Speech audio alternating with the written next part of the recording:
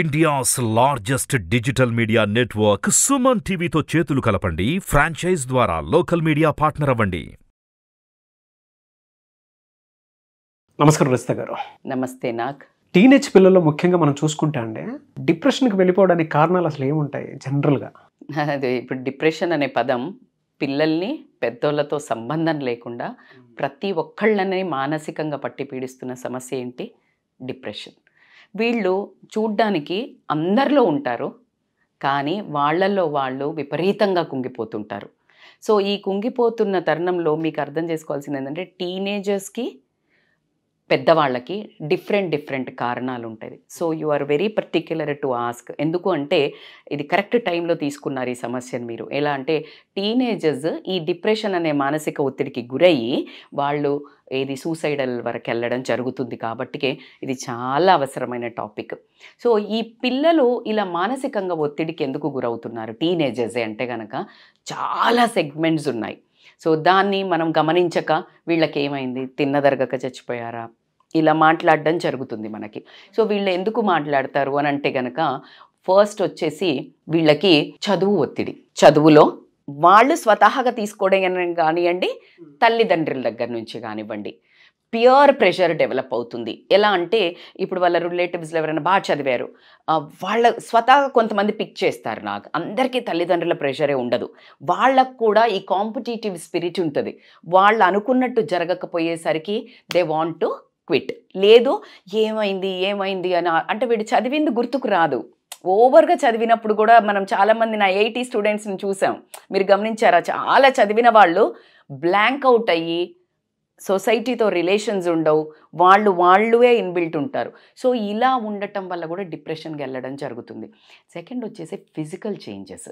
Age teenage అంటే ఏంటి? కరెక్ట్గా అప్పుడే హార్మోనల్ గ్రోత్ చేంజెస్ ఉంటుంటాయి. దీంట్లో హార్మోనల్ చేంజెస్ రావడానికి స్వతహా ఫిజియాలజీ ప్రకారం అవుతూనే ఉంటాయి. అదే మనిషి పెరుగుతున్న కొద్ది మనకు తెలుసు, అబ్బాయిలకైతే ఇలా రావడం జరుగుతుంది, అమ్మాయిలకైతే ఫిజికల్ చేంజెస్ రావడం జరుగుతుంది. అయితే అది వచ్చుడు ఇది వరకు నార్మల్గా వచ్చేవి, నార్మల్గా ఏజ్తో పాటు వచ్చాయి. ఇప్పుడు ఫుడ్ అడల్టరేషన్ జరుగుతుంది ప్రతి దాంట్లో. ఇప్పుడు కోడి పెరగాలి అంటే ఒక ఇంజెక్షన్స్ ఇస్తున్నారు. ఆ హార్మోన్స్ ఇప్పుడు కోడి పెరిగింది, ఈ మనిషి కూడా హార్మోన్స్ ఇచ్చారు. ఏమవుతుంది? వాళ్ళ శరీరం పెరుగుతుంది కనుక దాని పెరుగుతుంది, కానీ ప్రకృతి సహకరించలే. ఆకృతి ఎలా పెరిగింది? నీకు ఈ యొక్క ఇంజెక్షన్స్ తోటో లేదా పెస్టిసైడ్స్ వేసిన దాంట్లో ఇప్పుడు ఫుడ్ హ్యాబిట్స్ వల్ల తయారైపోతున్నారు. అట్లా జంక్ తింటున్నారు. అసలు వాళ్ళు ఒక లేజీ మందబుద్ధి, వాళ్ళ మీద ఇంట్రెస్ట్ లేకపోవడం. మీరు అబ్జర్వ్ చేయండి, అసలు టీనేజ్ అమ్మాయిలను తీసుకుంటే ఇట్లా ముడి పెట్టుకొని పిచ్చి డ్రెస్లు వేసుకొని బయట తిరుగుతుంటారు. ఇప్పుడు మీరు గమనించండి, ద బెస్ట్ లైఫ్ స్టైల్ ఉన్న వాళ్ళు కూడా ఒకసారి చూడండి వాళ్ళ డ్రెస్సింగ్ని. Because they didn't care. అంటే వాళ్ళ లేజినెస్. ఇది ఎందుకు? Food adulteration. నేను I want to give the not reasons, I want to give the solution why it is happening. So physical changes, adulteration వచ్చింది. ఏది? మానసికంగా పెరగరు, శారీరకంగా పెరిగారు. ఈ ఆకృతి పెరుగుతుంది కానీ ప్రకృతి సహకరించేలా brain పెరగట్లేదు. You got it? So then ఏమైంది? ఈ ఫిజికల్గా హార్మోనల్ ఇంబ్యాలెన్స్, ఏది పిచ్చి ఫుడ్ తీసుకోవటం వల్ల, ఇంజెక్షన్స్ ద్వారా కానీ వాళ్ళకి ఈ సోషల్ మీడియాలో పిచ్చి కంటెంట్, జంక్ ఫుడ్ లాగా జంక్ కంటెంట్, ఇన్స్టంట్ ట్రిగర్స్ ఏవైతే ఉన్నాయో, ద టీనేజ్ హార్మోనల్ ఇంబ్యాలెన్సెస్. ఇక్కడ నుంచి వాళ్ళకి ఇది ఇక్కడ చూసినవన్నీ లైఫ్లో వస్తాయా? రావు. మ్యాచ్ అవుతుందా? రావదు. ఏం జరుగుతుంది? డిప్రెషన్. ఎప్పుడు వస్తుంది డిసప్పాయింట్మెంట్ లైఫ్లో? ఎక్స్పెక్టేషన్ మీట్ అవ్వనప్పుడు, ద్వేషం, అసూయ, నిర్లక్ష్యం, నిర్లిప్తత. సో ఇప్పుడు నువ్వు ఏ కరీనా కపూరో ఈ సిద్ధార్థ్ మాధవ్ వీళ్ళ పెళ్ళిళ్ళు చూసావు. ఈ అమ్మాయికి ఓ డ్రీమ్ సాంగ్ వేసుకుంటుంది, మ్యాచ్ అవుతుందా? సిద్ధార్థ్ మల్హోత్రా అందరికి వస్తాడా? రాడు.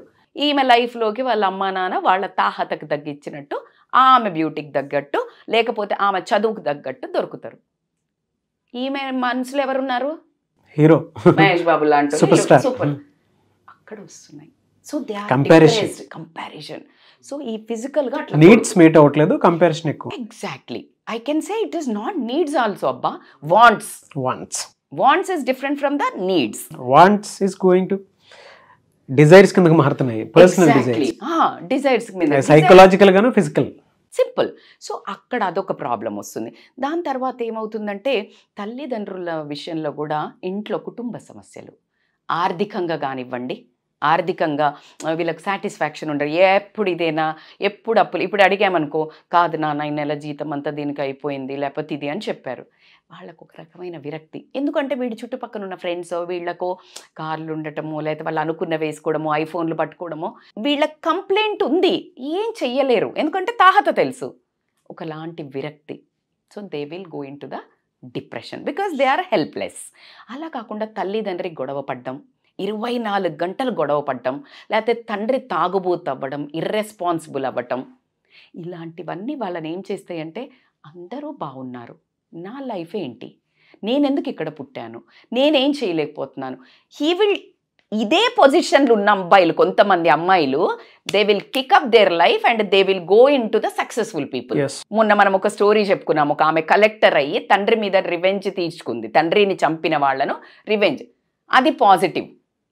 ఇంకొకళ్ళు ఏం చేస్తారు, 98 మంది ఏం చేస్తారు, అయ్యో ఎలా అని చెప్పేసి ఏడుస్తూ complaint, blaming, they will take the situation and they will pamper. వీడి చేతగాంతనానికి, వీడి చదవ బుద్ధి కావట్లేదు, వీడికి ఏదో అవుతున్నాయి, ఎవరి మీద బ్లేమ్ చేయాలా, తల్లి తండ్రి మీద. దీనికి ఒక స్టోరీ మొన్ననే నేను ఒక ఆర్టికల్లో చదివాను.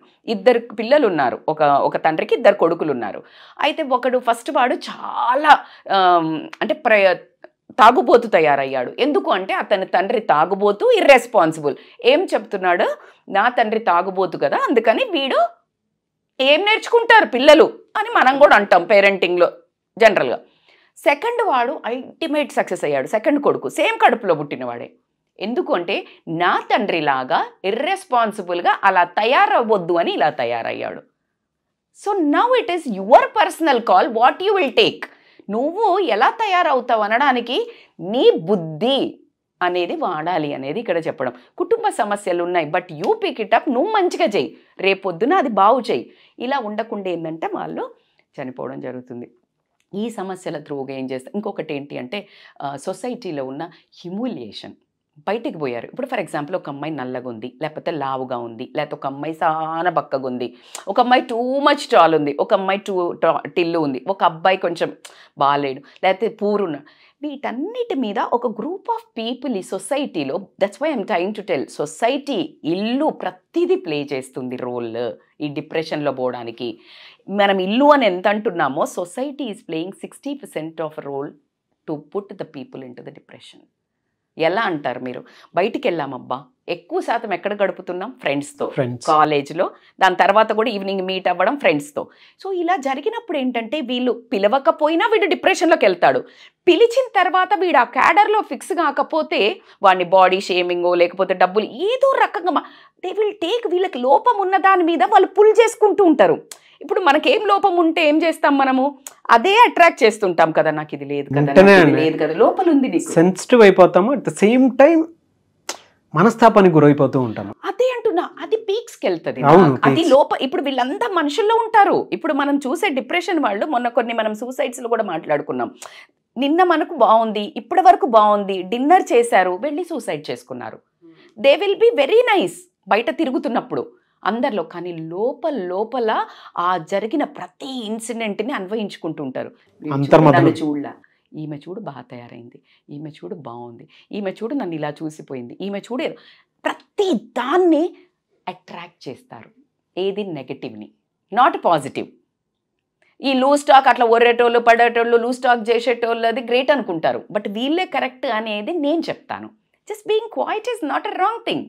సో వీళ్ళు అట్లా డిప్రెషన్లోకి వెళ్ళేసి సూసైడల్. సో హ్యూమిలియేషన్ కానివ్వండి, క్రిటిసిజాన్ని కానివ్వండి, ఈ సొసైటీ ద్వారా ఫేస్ చేసిన వాళ్ళు స్కూల్స్లలో, కాలేజ్లలో బాగా డిప్రెషన్కి 60 to 70% society is playing the role.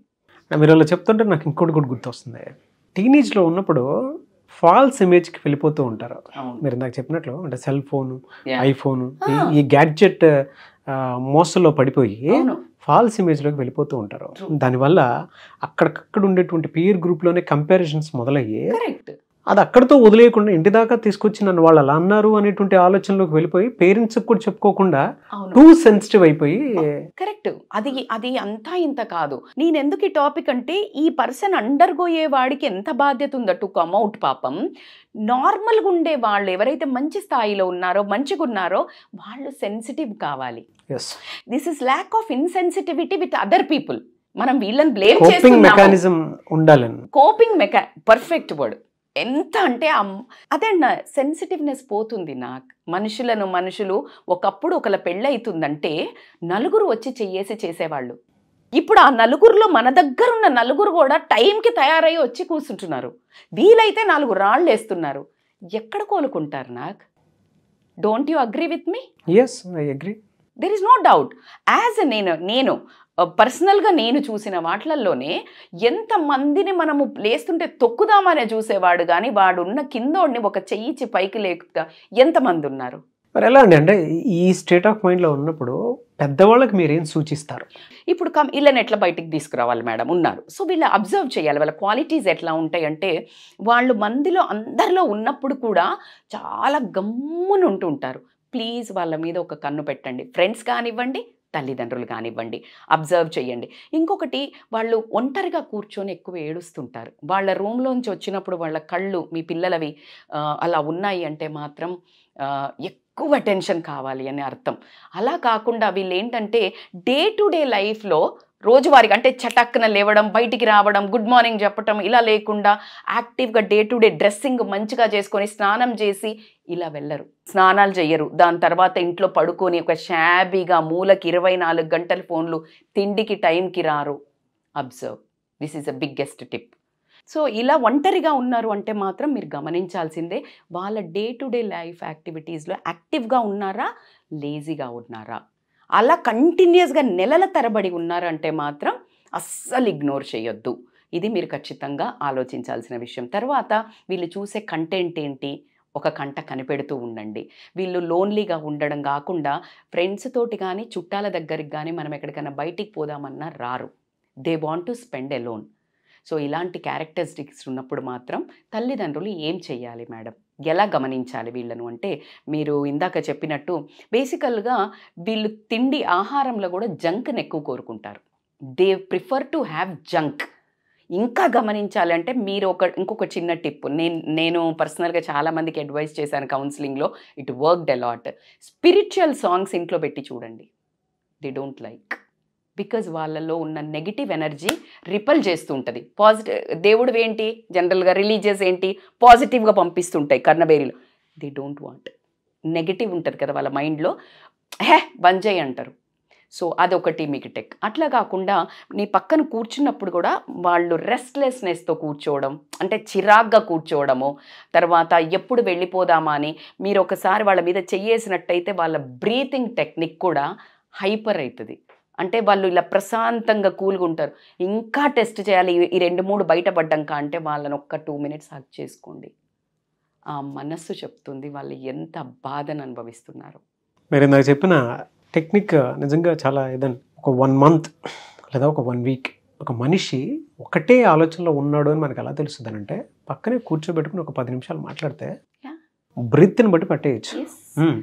అంటే తీసుకునే బ్రీత్ని బట్టి ఆలోచన ఎటేపు వెళ్తుంది, ఏంటి, ఏ విధంగా ఉంది అనేది. ఎందుకంటే టీనేజ్ పిల్లల్లో అగ్రెసివ్నెస్ ఎక్కువ ఉంటుంది. అంటే ఆలోచన స్థాయి, ఆ ఇమ్మెచ్యూరిటీ అనేది మనకు కనిపిస్తూ ఉంటుంది అనమాట. అప్పుడప్పుడే ఎదుగుతున్న బ్రెయిన్ కదా, ఆలోచనలు కదా, ఈజీగా సాల్వ్. అవును అవును. నువ్వు హ్యాండ్ హోల్డ్ చేయి. నాకు నువ్వు హ్యాండ్ హోల్డ్ చేస్తే నేను ఒక్క నిమిషం ఇట్లా గట్టిగా పట్టుకున్నారు అంటే దే నీడ్ యూ.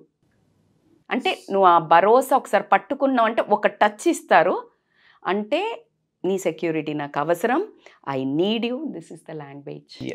ఒక్క 10 minutes స్పెండ్ చేస్తే అర్థమైపోతుంది. తల్లిదండ్రులకు ఖచ్చితంగా మీ పిల్లలను ఒక కంట కనిపెడుతూనే ఉండండి. చాలా భయంకరంగా ఉంది. బయటికి వెళితే ఒక సునామీ ఆఫ్ థాట్స్. సునామీ అంటే భయంకరమైన ఫ్లడ్ వస్తున్నాయి. మీ పిల్లలు ఆ ఉప్పెనలో తట్టుకోలేకపోతున్నారు. కొంతమందికి స్టామినా ఉంటుంది, కొంతమందికి స్టామినా ఉండదు. కాబట్టి ఒక గంట కనిపెట్టండి. వాళ్లకు ఫుడ్ కూడా ఒక 5 days మీ స్వతహాగా వండి పెట్టి సాత్వికమైన ఫుడ్, వీలైతే సాయంత్రం కానీ మార్నింగ్ కానీ వాళ్ళతో ఒక 1/2 hour వాక్ వెళ్ళడము, ఇలాంటివి ఖచ్చితంగా తల్లిదండ్రులు చేయాల్సిన అవసరం ఉంది. వెరీ గుడ్ టెక్నిక్స్ అన్న. అండ్ రీజన్స్ కూడా చాలా పర్ఫెక్ట్. మీరు ఏ రకంగా చూసుకున్నా కూడా వాళ్ళలో ఆ సిమ్టమ్సే ఉంటాయి తప్ప వేరే మేము ఇంకెక్కడా కనిపించడానికి కూడా ఉండదు. బట్ ఇటువంటి సిచ్యువేషన్స్ ఉన్నప్పుడు హ్యాండిల్ చేయాలనుకున్నప్పుడు తెలిసినా కూడా కొంతమంది హ్యాండిల్ చేయలేరు. అటువంటి సమయంలో మీలాంటి లైఫ్ కోచ్లు, లైఫ్ స్టైల్ కోచ్లు వాళ్ళ దగ్గరికి రావాలనుకుంటారు, మీ అపాయింట్మెంట్ తీసుకోవాలంటే process. They can call on this scrolling number. నా అప్రోచ్ ఎట్లా ఉంటుందో మీకు తెలుసు. హెల్దీ లైఫ్ స్టైల్ అంటే ఫుడ్ కానివ్వండి, యోగా కానివ్వండి, ఆ తర్వాత మానసికంగా ఈ 2 బాగా ప్లే చేస్తాయి కాబట్టి తర్వాత మీరు అన్నట్టు కౌన్సిలింగ్కి మాత్రం ఖచ్చితంగా హెల్ప్ఫుల్ ఉంటుంది. They can contact on the scrolling number for further online or offline appointment. డెఫినెట్గా థ్యాంక్ యూ అండి. Thank you so much Rajitha గారు. Thank you so much. నాకు చూసారు కదా వీడియో. ఈ వీడియోపై మీ అభిప్రాయం కమెంట్ బాక్స్లో పోస్ట్ చేయండి. ముఖ్యంగా మీరు కనుక రజిత గారి అపాయింట్మెంట్ తీసుకోవాలి అనుకుంటే స్క్రీన్ మీద మీకు కాంటాక్ట్ నెంబర్ కనిపిస్తుంది, దాన్ని మీరు కాల్ ఆర్ మెసేజ్ వాట్సాప్ చేయండి. లేదు అంటే మిస్టర్ నాగ్ అఫీషియల్ 1 అని నా ఇన్స్టాగ్రామ్ ఐడి ఉంది, దానికి మీరు పర్సనల్ మెసేజ్ పెట్టినా కూడా నేను రజిత గారి టీమ్కి ఫార్వర్డ్ చేస్తాను. ఆ విధంగా సరే మీరు అప్రోచ్ అవ్వచ్చు. ఈ వీడియో లైక్ చేయండి, షేర్ మాత్రం తప్పకుండా చేయండి. ఇలాంటి మరిన్ని వీడియోస్ కోసం మా ఛానల్ ఫాలో అవ్వండి. Thank you.